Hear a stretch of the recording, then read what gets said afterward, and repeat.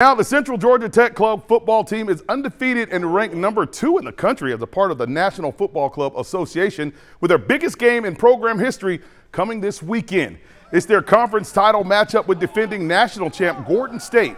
The same Gordon State the Titans defeated earlier this season 25-15, and the Highlanders are back looking for revenge when it means the most. Head coach Terry Kendrick, in his second year, is only 3 more wins away from winning it all. His team is more than jacked up for the opportunity to make history in the NFCA, putting the club football world on notice.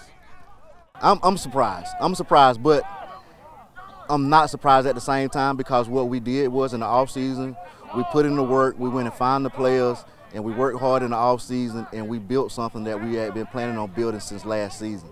To win the first game and kind of shock the world of the NCFA, we kind of knew that we would face them again, and they knew it as well. So, you know, even at the end of the game, shaking hands, Coach said, we'll see you in a couple of weeks.